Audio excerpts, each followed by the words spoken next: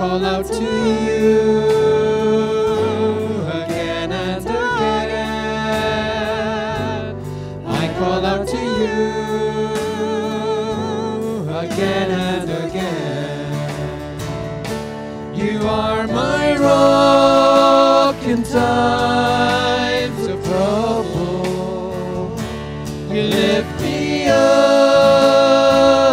when I fall down. All through the storm, your love is the anchor. My love is in you alone. Faithful one, so unchanging, ageless one, you're my rock of peace. Lord of all, I depend on you. I call out to you again and again. I call out to you again and again. You are my rock in times of trouble. You lift me up when I fall down. All through the storm, your love is the anchor. My hope is in you alone.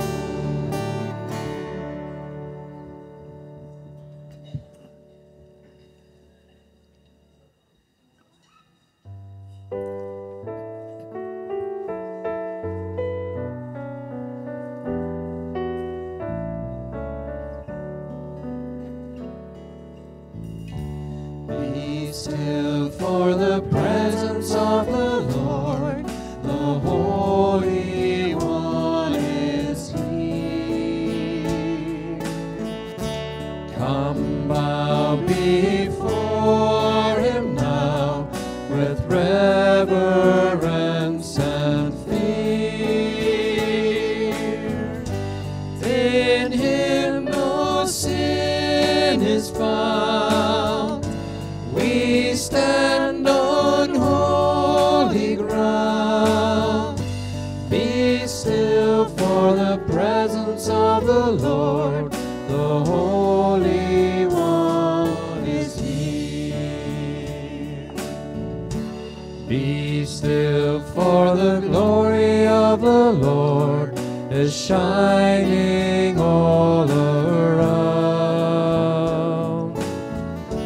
He burns with holy fire, with splendor he is crowned. How awesome is the sight, our radiant King of light. Be still for the presence of the Lord, evolving all around. Good morning. Good morning and a warm welcome to worship here at Brightons Parish Church. Whether you're joining us here or online, you are most welcome, particularly if you are a visitor amongst us or one of the members, family or officers within the Boys and Girls Brigade. You are most welcome. Prior to the start of our service, you'll have seen the notices on screen, which are taken from the news sheet. And if you're at home, this can be downloaded from the news page of our website. Can I just briefly say a big thank you for all the support towards the Guild retiring offering, the Blytheswood shoeboxes and the Faith Mission bookstall. Your generosity in all these areas is much appreciated. And if I can flag up for your continued generosity and support the Israel and Palestine trip fundraiser, which is this Saturday coming. Anyone from the community is welcome to come along for this chilly night. And so come along. I'm sure there will be things that aren't quite hitting the top level of heat. So I'm sure there'll be something for everyone. We would love to have you along if you are able. Please take the time to read the rest of the notices after the service.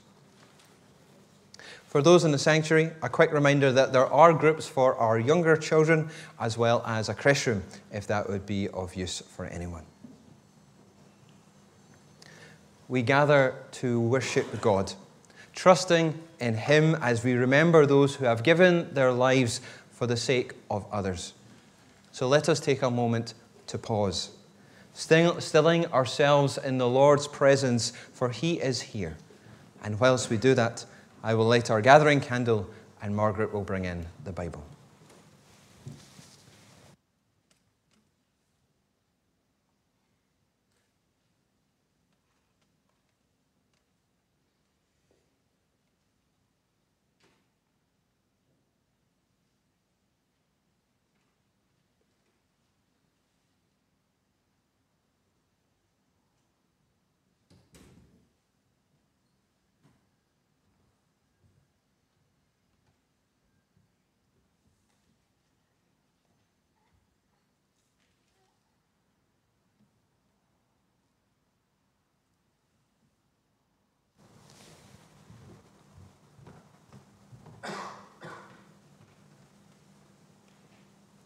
The choir, with the Introit, What Shall We Pray?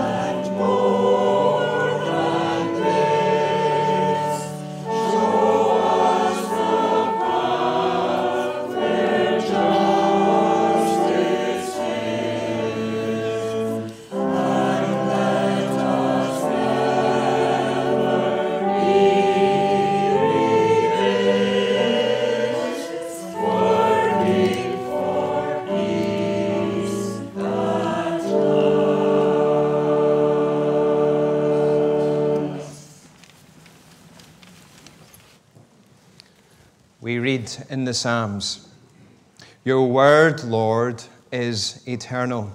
It stands firm in the heavens. Your faithfulness continues through all generations. You established the earth, and it endures. Let us take encouragement from God's word, for our God is faithful. And so let us worship Him as we sing together our first hymn, Great is Thy Faithfulness.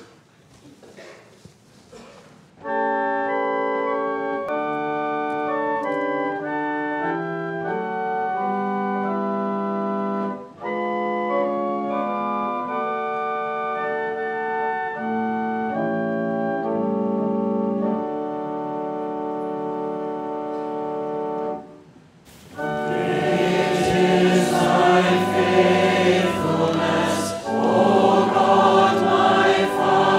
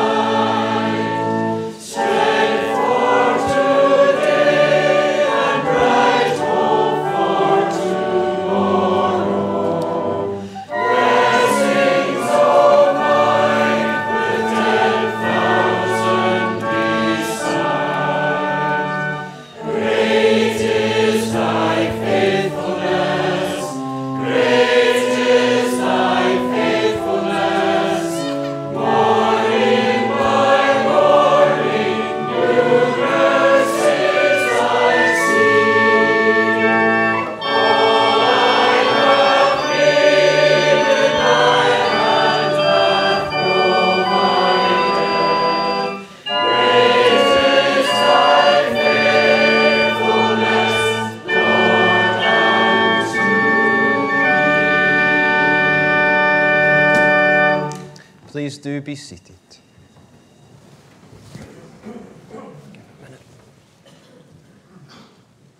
Okay. As the Father has loved me, so I have loved you. Now remain in my love. If you keep my commands, you will remain in my love, just as I have kept my Father's commands and remain in his love. I have told you this so that my joy may be in you and that your joy may be complete. My command is this: love each other as I have loved you. Greater love has no one than this, to lay down one's life for one's friends. Amen. Amen.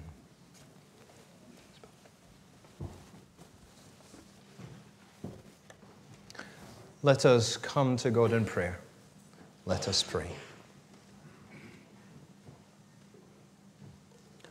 Our eternal, faithful God, you are our refuge and strength. That one who stands beside us through all the seasons of life, who will never leave us nor forsake us, whose love for this world is so very great that you came in the person of Jesus to save and to redeem. On this day, when we commemorate and commend to you all those who have lived and died in the service of others, we're glad to remember also your steadfastness and power, that truly yours is the kingdom, no matter what others and other rulers of this world may say.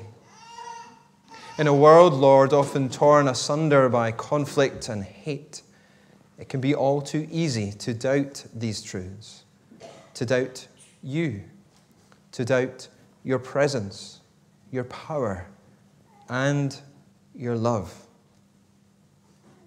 Yet we are a people who remember that in the cross of Jesus, his death on Calvary's hill, and then the empty tomb of Easter, when he rose from the dead, conquering the grave, conquering sin, conquering evil, and paving the way for that day when all there will be is your kingdom. We remember these great truths, and so ask you to have mercy upon us, Lord, that we might, with your grace and help, trust you anew today. Trust that the good news we have in Jesus is true, and that his love will overcome all evil. In his name we pray this, as we take to our lips that prayer he taught his disciples, saying together, Our Father, who art in heaven, hallowed be thy name. Thy kingdom come, thy will be done on earth as it is in heaven. Give us this day our daily bread, and forgive us our debts as we forgive our debtors. And lead us not into temptation, but deliver us from evil. For thine is the kingdom, the power, and the glory forever. Amen. If you are able, would the congregation please be upstanding?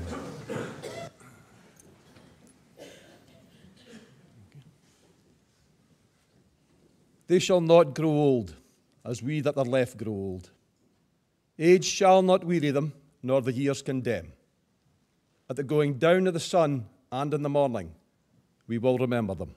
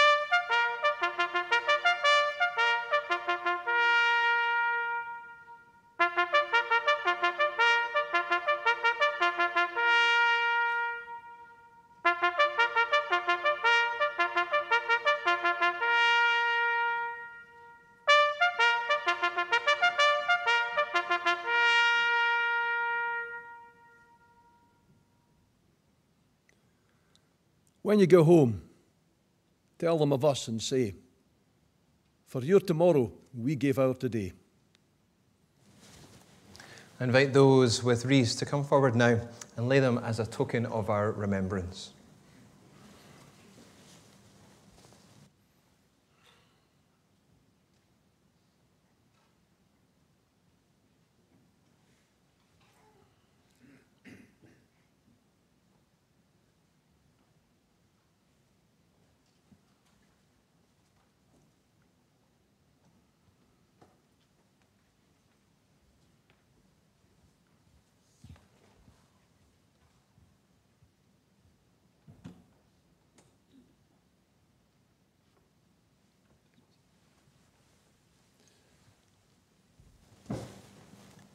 We continue in worship as we sing together our next hymn, Dear Lord and Father of Mankind.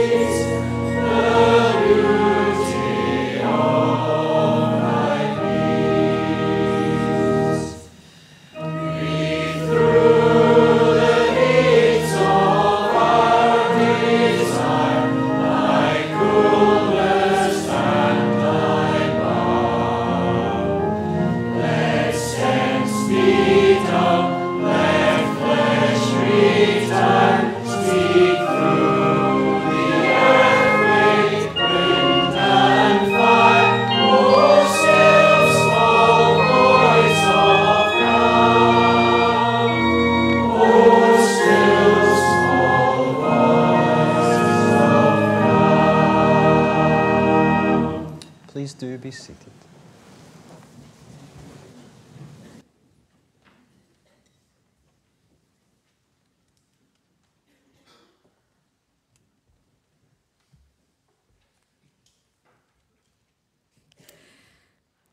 Let's come before our Father and speak to him.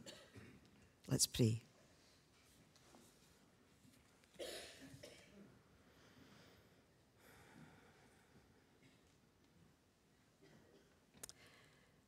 Father God, we come before you now.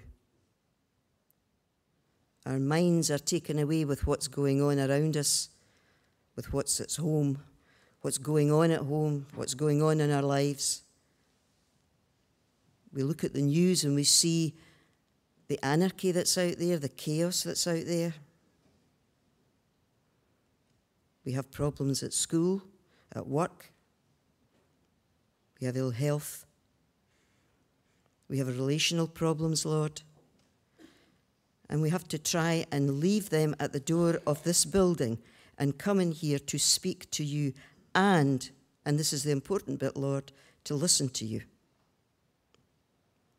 Father God, it's awfully difficult sometimes to do that. But we try our best. Lord, we're here to celebrate the memory of people who have fought for our country. And Lord, I know all of us, in one way or another, treat it with contempt. We complain about this, that, and the next thing, and maybe we've got rights to do that, Lord. But at the same time, we have men and women who have died defending our nation. And it's those that we come to remember today. We also remember, Lord, the men and women who are doing that job now. And we have people in our church, Lord, who have family members out there standing for their country, not only here but in foreign lands. We have men and women who have been injured in the past, and they now have to live with the fact that they have lost something of themselves defending their country. Father God, we honour these men and women. We thank you that they were willing to do this, because the price they paid has given us freedom. It might be being eroded away, Lord. It might, in your eyes, seem to be that we are turning our back on everything that was good about this country, everything moral, everything decent. But, Lord, it's still there. And we thank you and praise you for this, Lord. We are not living in a country where our very thoughts are held accountable to us, where people are dying for faith. Father God, we thank you for Britain. We thank you that we live in relative safety. Father God, we come before you because of Jesus, because Jesus paid the price, the ultimate price for every single one of us. He who did not know sin, who stood against temptation, still went to the cross as he was foreordained to do, to pay the penalty for us. It's for salvation, Lord, so that one day we will stand before him and he'll welcome us in, and you will say, "Well done, good and faithful servant. Come in, I've got a place for you." But Lord, a lot of people say about Christians, "Oh, well, you're all right. It's just for the end, isn't it?" No, it's not, Lord. You change our lives now when we let you into our lives. When we walk into this kingdom, Lord, you deal with so much in our lives, with attitude problems, one of the most difficult things to deal with ill health, with relational problems. Lord, are we a people that can destroy each other so quickly by a word or a deed, and yet you come in and say, "Listen to me, do what I ask you to do"? Forgive us, Lord, for not doing it. But thank you, Father God, that no matter how poor our results are, your love pours down upon us from heaven itself through Jesus.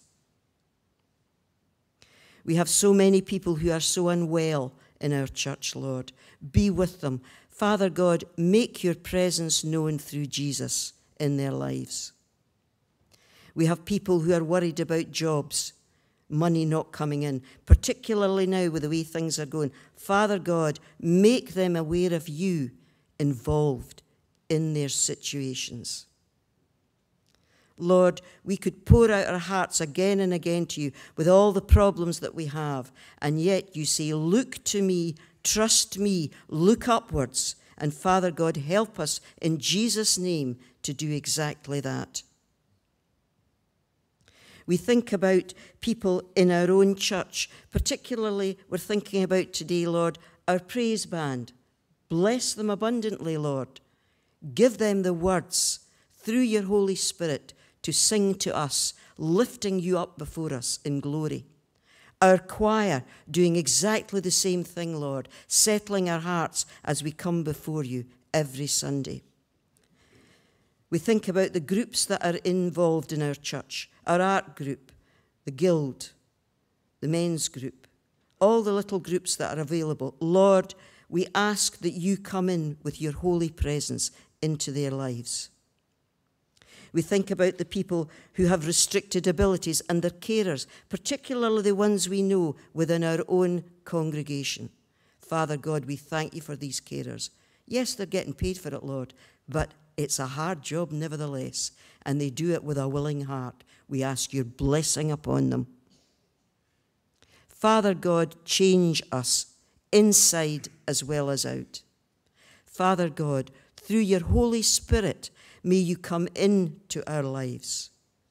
May you speak to us, and may, Lord, we listen and not turn away and let our hearts grow cold and hard, because I know that you'll eventually say you're not listening. Lord, soften our hearts. It says in Ezekiel, turn our hearts of stone into hearts of flesh. The problem with hearts of flesh, Lord, is that they hurt, but that's part of life, and we have to accept that. And when we hurt, Lord, you come in and say, you may be hurting, but I still love you. We thank you for that, Lord Jesus. We praise you. We lift you up. We glorify you. We thank you for the people who are in our congregation who do all the work they're doing. We particularly bring Scott before you, Lord, our minister, the one who has to stand here and give of you, of heaven, of your words, of your desires, of your commandments, of your acknowledgements of what we can do and what we should be doing. And I ask you, Father, in Jesus' name, that you fill him full of your Holy Spirit. They've gone through a lot, the man's family, just now. But Lord, we ask that you settle them down so that they can come back fully and completely under your banner with your service. Father God, the best person we can thank is Jesus. We thank you for the cross. We thank you for the price paid. We thank you for the blessings that we get because of that price paid. Father God, we thank you for salvation. We thank you for the Son, in whose name we pray. Amen.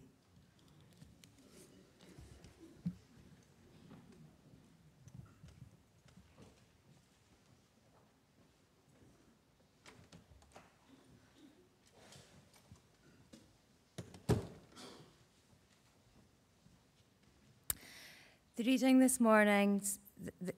this morning are taken from John 13, verses 1, 3 to 5, 12 to 17, 34 to 35, which begin on page 1081 of the Pew Bible.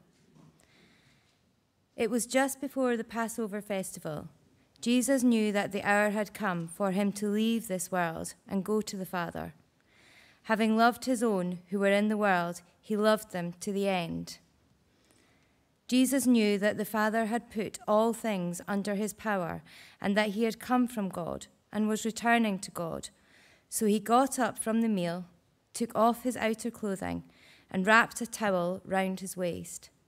After that, he poured water into a basin and began to wash his disciples' feet, drying them with the towel that was wrapped round him. When he had finished washing their feet, he put on his clothes and returned to his place. "Do you understand what I have done for you?" he asked them. "You call me teacher and Lord, and rightly so, for that is what I am. Now that I, your Lord and teacher, have washed your feet, you also should wash one another's feet. I have set an example that you should do as I have done for you. Very truly, I tell you, no servant is greater than his master, nor is a messenger greater than the one who sent him. Now that you know these things, you will be blessed if you do them. A new command I give you, love one another as I have loved you, so you must love one another. By this, everyone will know that you are my disciples if you love one another." Amen. May God add his blessing to this reading of his word.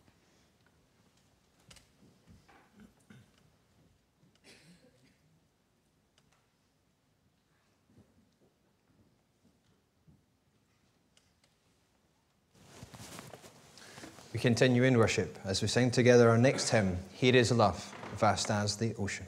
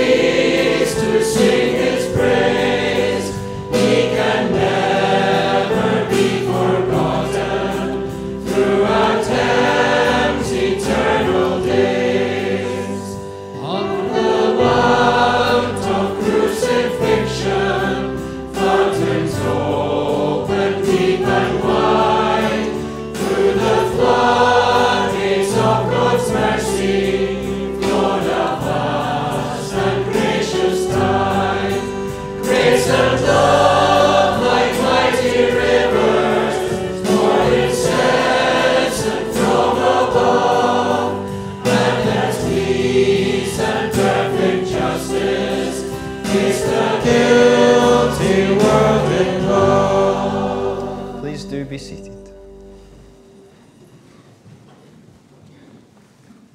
Let us take a moment to pray before we think about God's Word. Come, Holy Spirit, and soften our hearts to the Word of God. Come, Holy Spirit, to speak truth into our hearts and lives. Come, Holy Spirit, with power and deep conviction, for we ask it in Jesus' name. Amen. Are you a person who likes change? Are you a person who likes change? Is there anyone willing enough to be bold enough to say, yeah, I like change? Oh, there's a few. I would have expected at least one, yeah. Oh, there's a few, but not many of us, unsurprisingly. Well, I wonder if you might talk to your neighbour in a moment and share with them one change you have experienced this past year. So one change you've experienced. Over to you.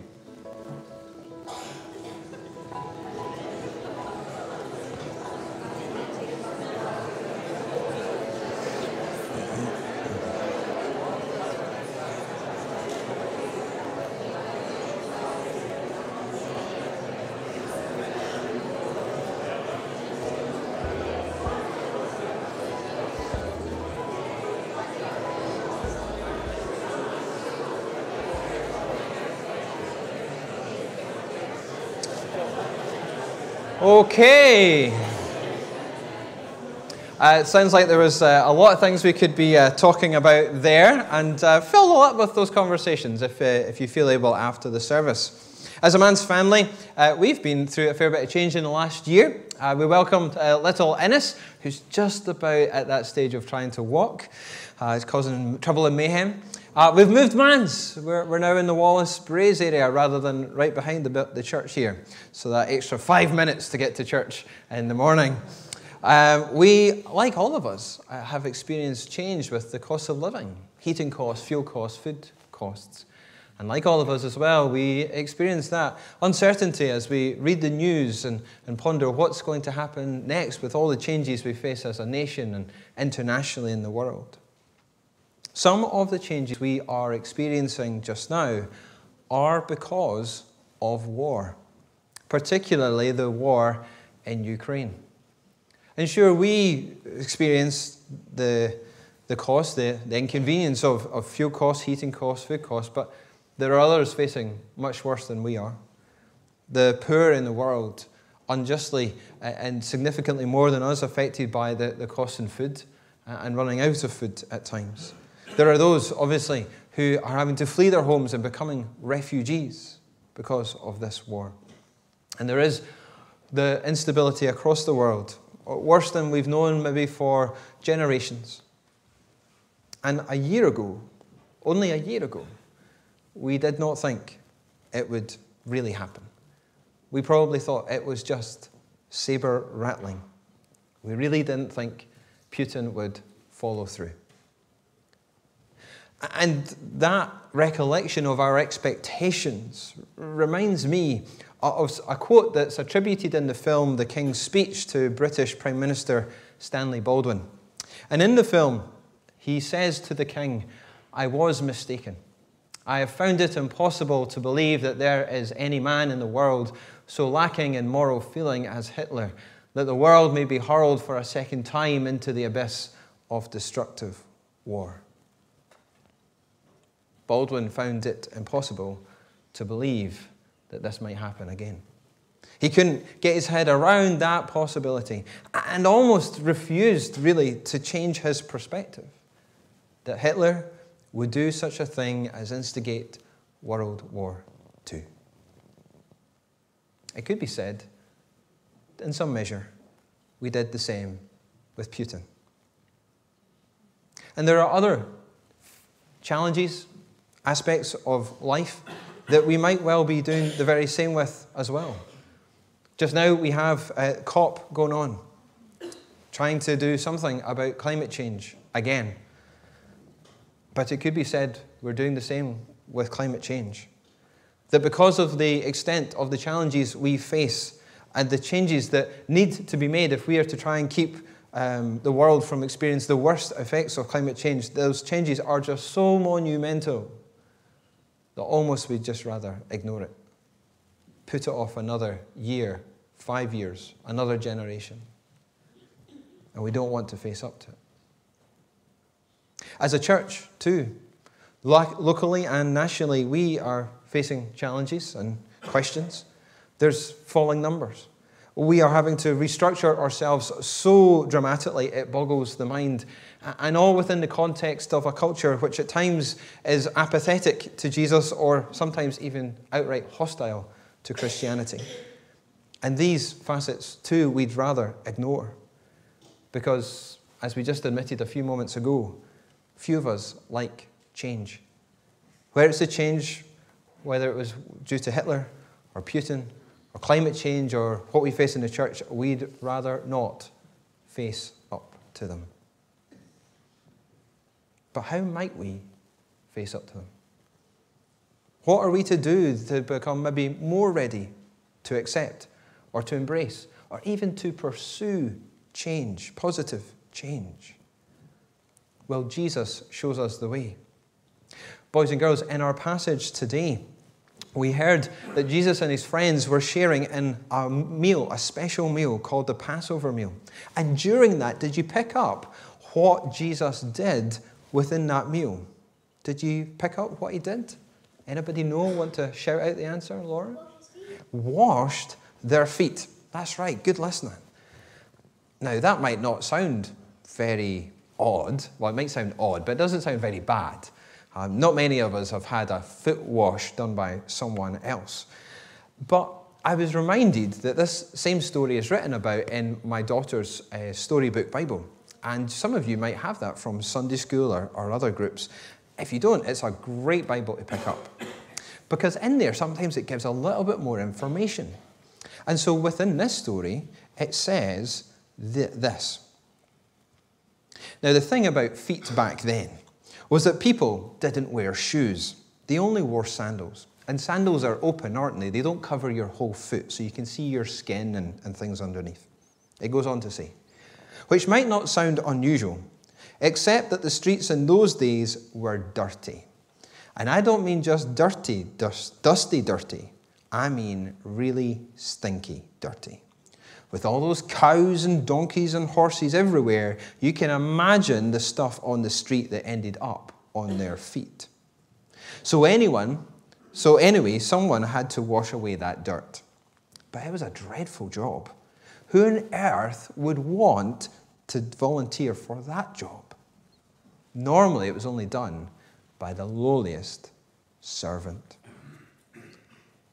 So Jesus is not just washing feet, unusual as that sounds. He's washing off dirt and dung. And I suspect if I had to do it, I'd be on the verge of being sick having to do that. So why, boys and girls, do you think Jesus did it? Why did he do it? Any ideas? Any ideas you want to shout out? You don't have to. I think he maybe did it because of love. Because around that event, he says these words, I have set you an example that you should do as I have done for you. A new command I give you, love one another. As I have loved you, so you must love one another. Jesus was doing this out of love. He was willing to be a servant, to take on that towel, to get down on his knees, to wash those stinking, dirty feet, because he loved these people. And what's incredible is that he's God. Jesus is God, and yet he was willing to do that. The person who should be served and should have all the wealth and wonder in creation, he takes on that role of a servant. I can't imagine anyone doing such a thing. Maybe the Prime Minister or the King or such, like really getting down on knees and washing feet that are covered in dung. I can't imagine that. And yet here is God himself doing it. Because he was willing to change because of his love for others. He went on to say, greater love has no one than this, to lay down one's life for one's friends. Jesus is saying to lay down your life, either in death or in service, is the greatest act of love anyone can do. It's the greatest change you can make. And today in Remembrance Sunday, we remember those who have fought and served and given their lives for the sake of others, willing to die even for love of country, for love of people back home, maybe for the love of people who are persecuted. And so out of love, we stand up to evil. And if we're going to face up to the challenges of our day, the challenges of climate change or change in the church, again, it must be love which motivates us. Because nothing else has the power to change us and to sustain us through the change. Not hate, not fear. Only love can change us for the better. So Jesus calls us to love so that we can change. But why should we change in the first place? Why bother changing? As a church, we've been working through this little book called Anatomy of a Revived Church. And today would have been our final chapter in that, a chapter titled Meaningful Membership. Meaningful Membership. And basically, it's all about loving others. Loving others so that you sacrifice for the greater good. Loving others so that you shift your mind from entitlement to one of serving others. Loving others enough so that you're more focused on others than on yourself. It's really all about loving others. But at the end of the book, he writes this. In essence, the revived churches chose to live. Here is the complement of change or die. It's change and live.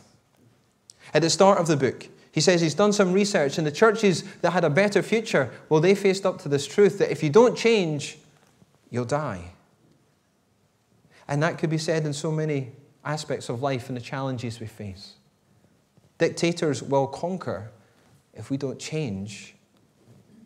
We will ruin the earth now if for ourselves and for future generations if our patterns of living will not change. And yet, as he also says, the complement is also true. If you change, you can live. And it's why Jesus changed. He chose to give up the wonder, the beauty, the safety, the paradise of heaven and come into our broken world as a mere mortal, to become a servant, to know instability, to become a refugee, to one day wash feet and then to another day to die on a cross, although he didn't deserve it. He was perfect. He never done anything wrong, and yet he died on a cross for love of you and love of me and love of this world. And he said, I have come in order that you might have life, life in all its fullness. Jesus changed so that we might have life. In his example, we see the way to change, the way of love. And in his example, we also see the reason to change, that love seeks life for others. Love seeks life for others. And so today he speaks through his word. He speaks through our gathering to say to each of us, if we have got ears to hear, let me change you. Let me into your life. Allow me to change your heart so that you might love. And through your love, there might be life for others. Because it's only when we're changed from the inside out we can stand up and face up to the challenges of our day. Whether that's climate change or oppressors or changes in the church that need to be made, or changes in our own lives, in our own relationships. We need his love to change us from the inside out so that we can love friend and neighbor and even love our foe. I pray it may be so. Amen. In a moment, we'll close with our final hymn, and I would ask that if you're able to remain standing until the colour party has left the sanctuary. We close our service remembering and celebrating this King of love, the love of Jesus, as we sing together the hymn, The King Has Come.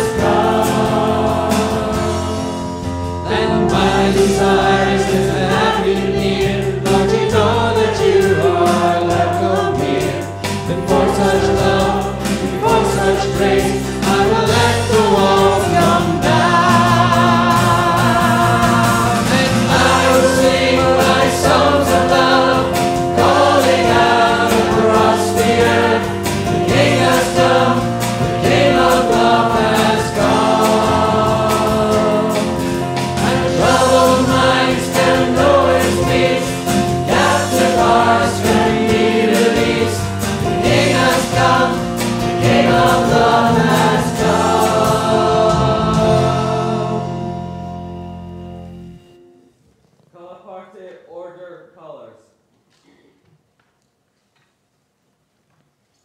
go knowing and sharing the love of Jesus, a love to change the world. And so as you go, the blessing of God Almighty, Father, Son, and Holy Spirit be among you and remain with you this day and forevermore.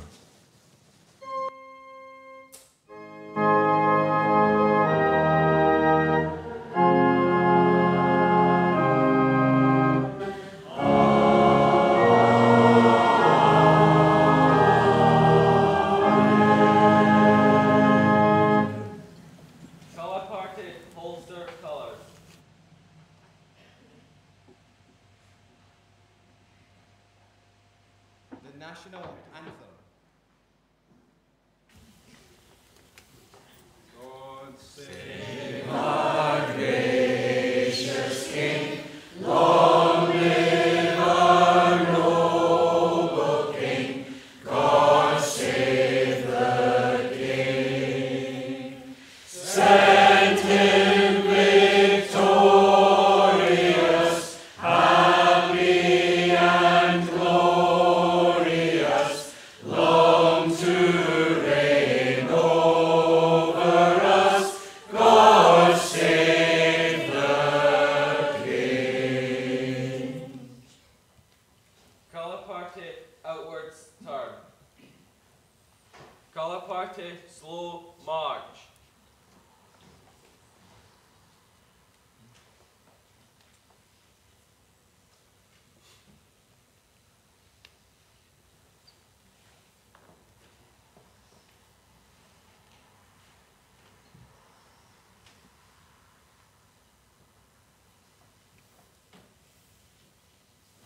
Please do be seated.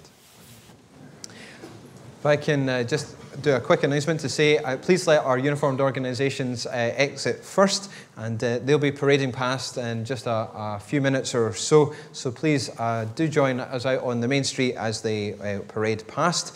There is tea and coffee refreshments in the hall round the back, so you're most welcome to come and join us for that. And thank you for joining with us this morning. God's blessing be upon you.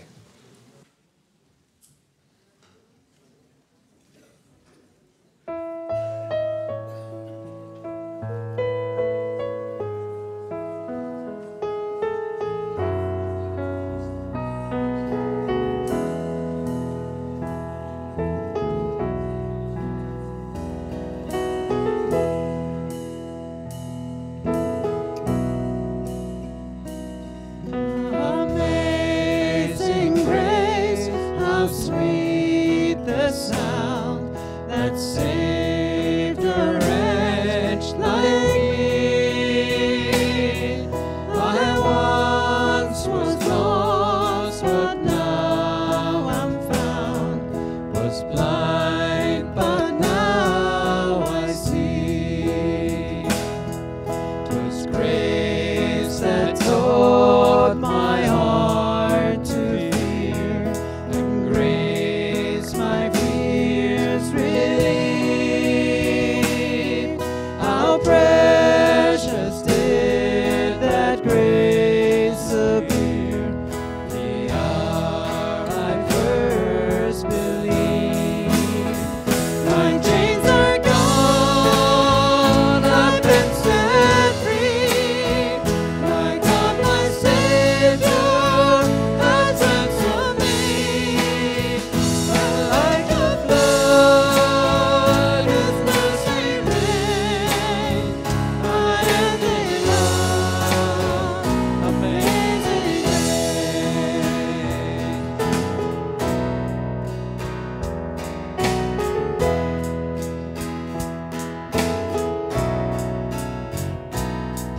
The Lord has promised good to me. His word my hope secures. He will my shield and portion be, as long as life endures. My chains are gone, I've been set free. By God, my Savior has ransomed me. And like a flood,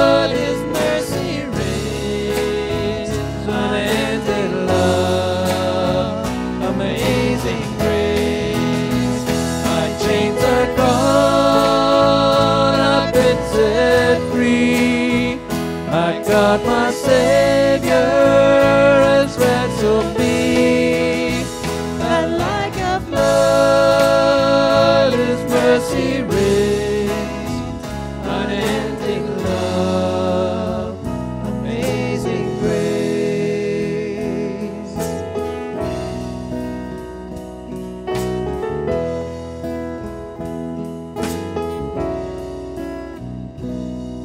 The earth shall soon dissolve like snow, the sun forbear to shine, but God who called me here below will be forever mine.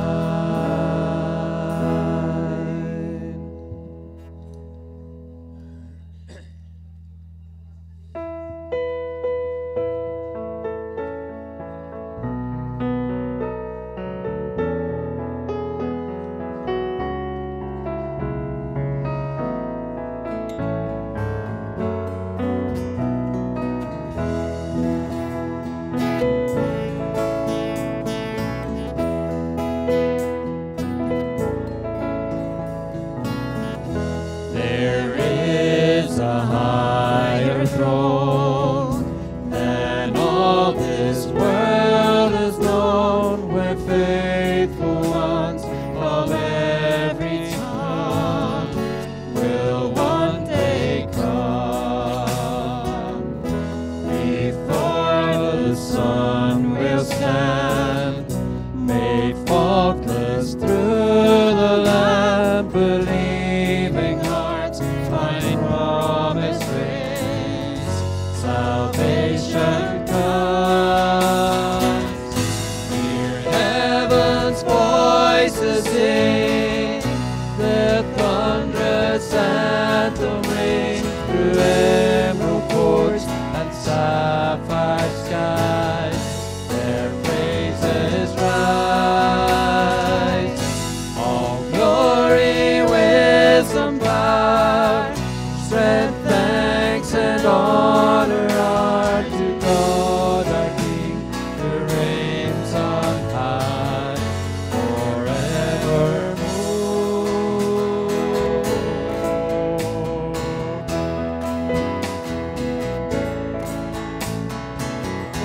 And there we'll find the home, our life before the throne. We'll honor Him in perfect song, where we belong. He'll wipe each tear-stained eye, as thirst and hunger die. The Lamb becomes our shepherd king.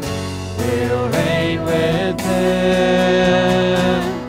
Hear heaven's voices sing, their thunderous anthem rings through emerald